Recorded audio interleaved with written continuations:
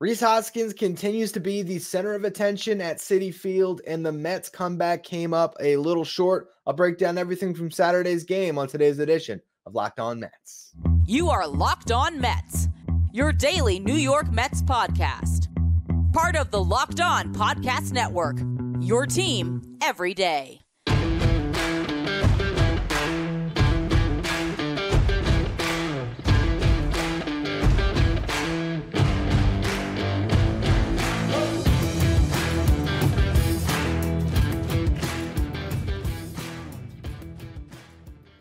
Hello to all you amazing Mets fans. You're watching Locked On Mets, part of the Locked On Podcast Network, your team every day. I'm your host, Ryan Finkelstein. If you want to find any of my work, follow me on X at Finkelstein Ryan. You can also find some of my writing at justbaseball.com, where I work as the managing editor.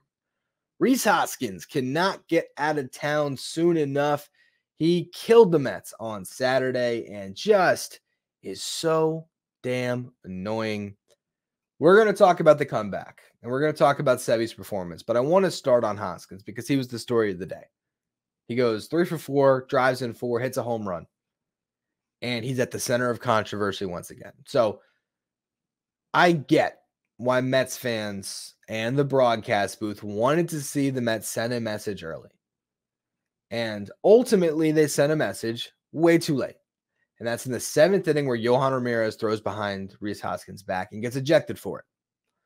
But I want to go back to that first at-bat because this is where everyone said the Mets missed their opportunity to buzz one on Hoskins, let him know, and then everything could have been different. Let's walk through that inning. Luis Severino making his first start in the Mets uniform. He strikes out the leadoff batter, gets a weakly hit ground ball to third base. Zach Short should have fielded it cleanly, might have had a play on William Contreras. He boots it. They rule it a hit, not an error, which I think was a mistake. And that was the first base runner for the Brewers, first of 12 hits that Severino would give up. Christian Yelich then gets a hit where he just flares one to left field, barely even hits it too hard. It was 64 miles per hour up the bat. Just a hit that found some grass. Willie Adames doubles, so that scores the first run of the game. You have runners at second and third, 1 out. Jake Bauers comes up, and Sevy strikes him out too. So now he's got 2 outs. 2 runners in scoring position, first base open, Hoskins up, and behind him is Oliver Dunn, not necessarily a feared bat in that lineup. Played some great defense at third throughout the game, but still.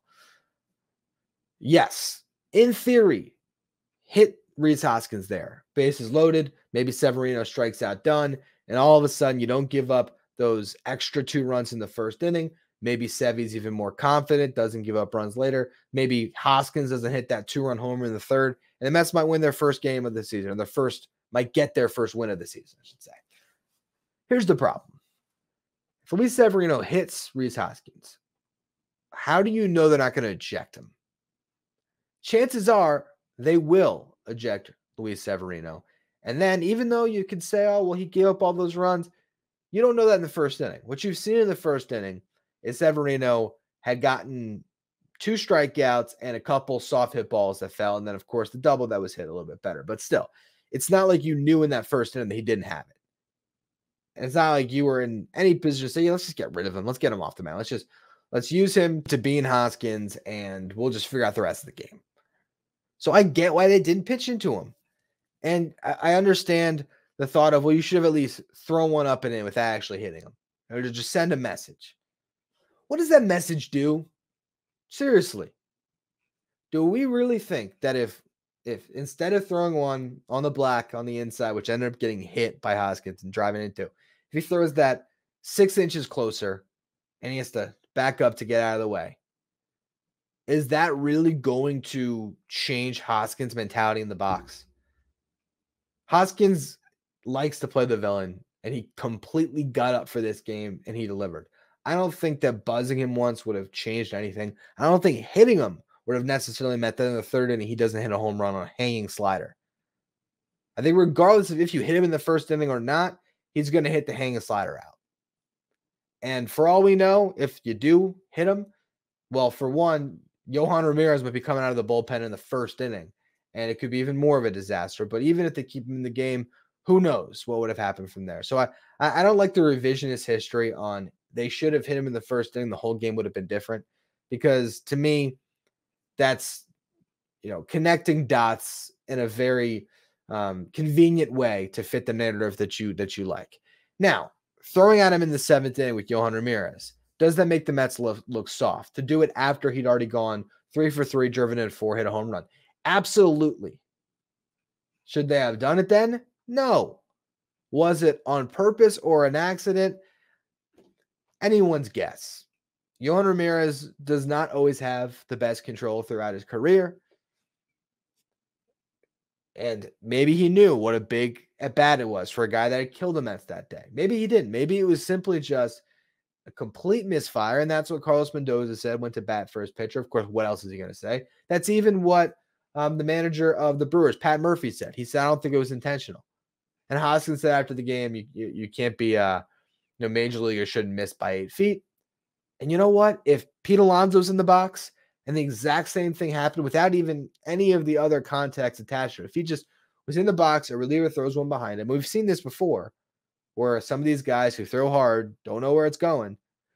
Always the fan base gets outraged, as does everyone in that dugout, because you never want to see someone getting hurt. I honestly believe that ball that sailed away from Yohan Ramirez behind Hoskins' back was just the baseball gods having a sense of humor. That would be the time against that dude for a ball to get completely away from him. And guess what happened? Ramirez got thrown out of the game. Do the Mets look good in this instance? Of course not. It's horrible optics. Should they have hit him in the first inning to get their retribution and to send a message? Maybe. But remember when Noah Syndergaard threw at Chase Utley the first time they saw him again after the World Series? Early in the game, what happened? There was something in a jackpot and all that other stuff that we all remember from Terry Collins' blow up in the umpire, that great clip. But if I'm not mistaken, Syndergaard was tossed from the game.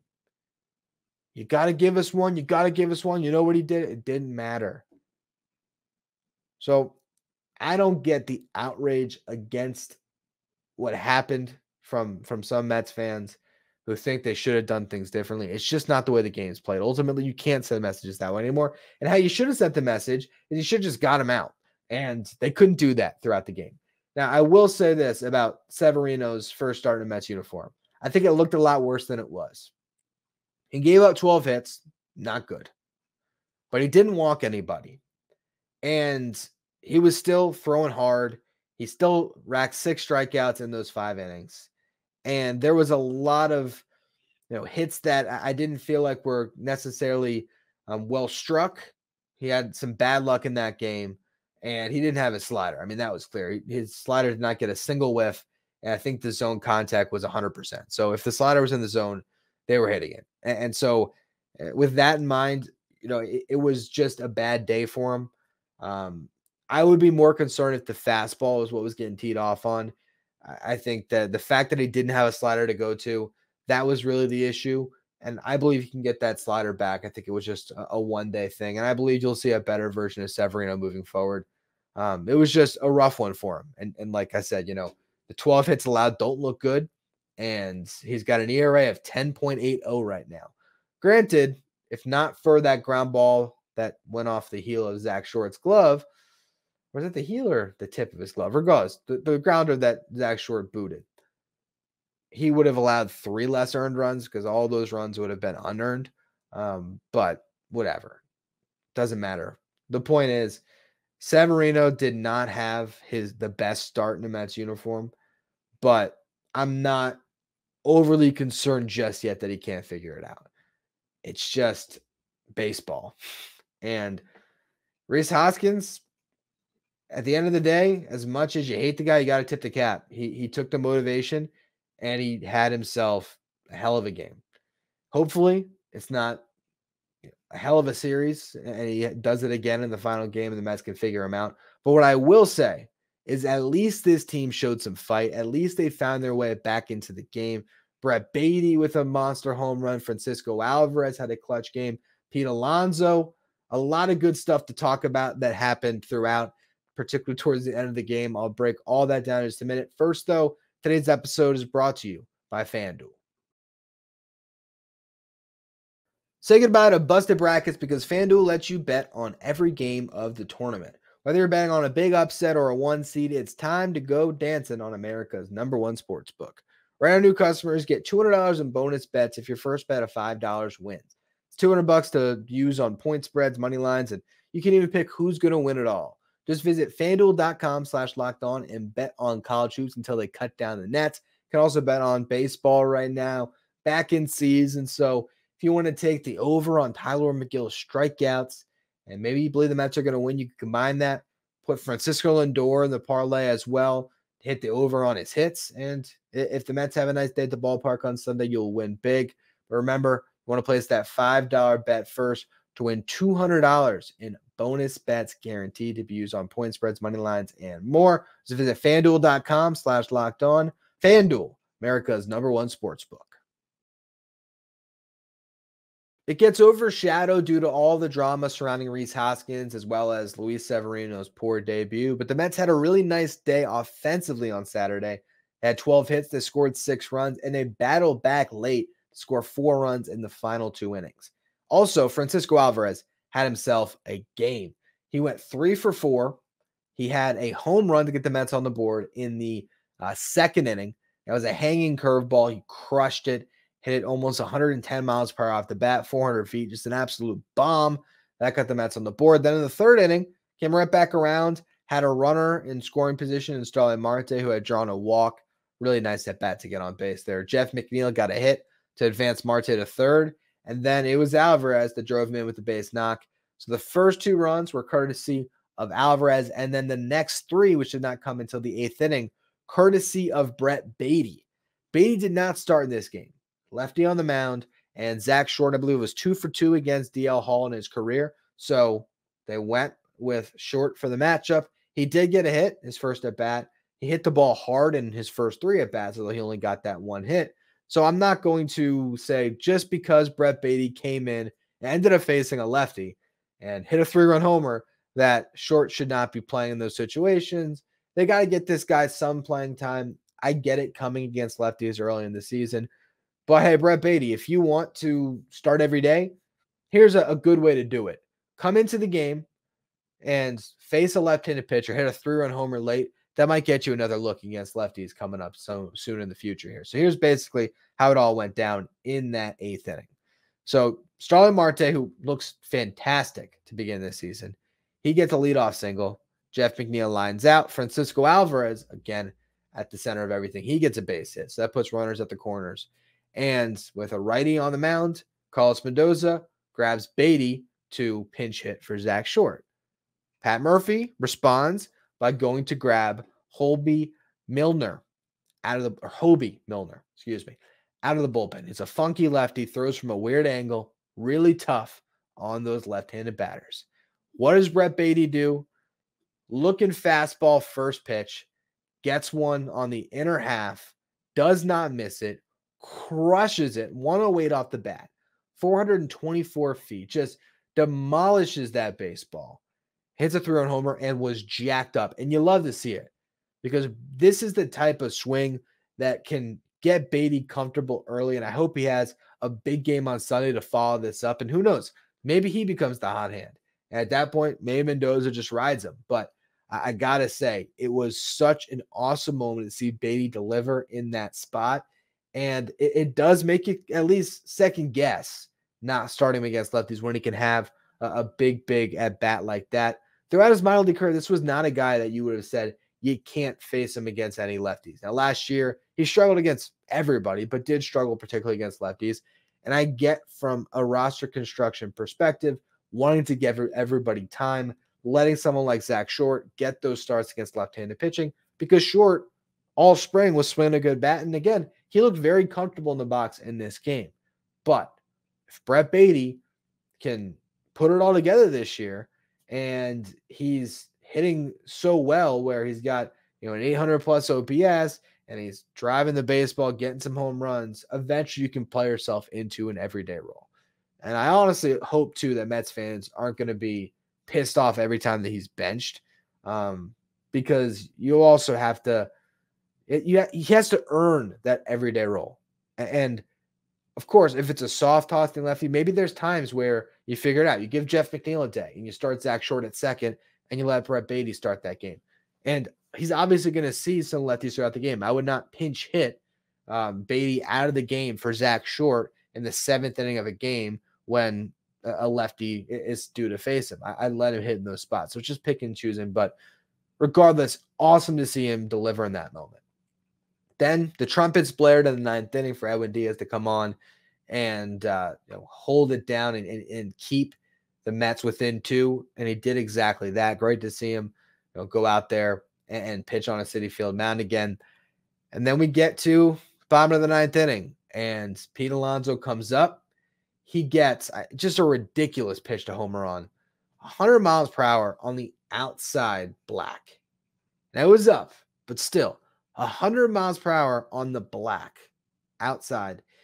It's one thing if he went with it and hit that down the right field line, but Pete Alonso is so damn strong that he just gets all of it, pulls it 113.8 miles per hour off the bat, 400 plus foot home run. So all 3 home runs by the Mets, 400 feet traveled on each of those in this game, and gets the Mets within 1. Unfortunately, DJ Stewart strikes out, Starling Marte strikes out, and that's the ball game. It's going to feel a lot better when you have JD Martinez up, because maybe JD Martinez could do something after Alonso. But you look at the Mets lineup in this game, to put up 6 runs, to score 4 in the last 2 innings, it's a good sign for things to come.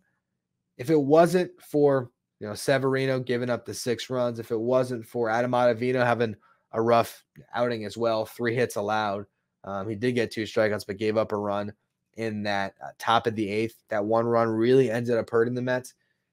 Maybe they win this game. Hoskins obviously killed them, but I think there's a lot of promising things to take away from what the Mets did offensively, particularly Francisco Alvarez with a great game. How fantastic Martes looked through these first 2 games, really does look himself. And Pete Alonso, of course, being Pete Alonso, as well as Brett Beatty with the shocking through-run homer off a lefty. If those things carry over, the Mets are going to eventually pitch a little bit better than they have, and I think they'll start to win some games. Of course, they're going to win games, though. They're not going to go 0-162, and they'll probably win on Sunday. At least I hope. You got Tyler McGill on the mound against Colin Rea. We'll see if the Mets can do something in this one. I'll be breaking that down on Monday's show. Also, we will be previewing Eliza Head here against the Detroit Tigers to start off this week. So make sure you tune in. If you are watching on YouTube, hit that subscribe button. We're making a push to 9,000 subs. So make sure you subscribe. If you're listening on the audio side, follow, rate, and review wherever you get your podcast. You can follow me on X at Finkelstein Ryan. Follow the show at Locked On Mets. Thank you for making Locked On Mets your first listen every day. Now for your second listen or your second watch, head over to Locked On Sports Today, the first ever 24/7 streaming channel on YouTube that covers everything in the world of sports with our local experts on each team and our league-wide experts on each league. You find Locked On Sports Today streaming 24/7 on YouTube.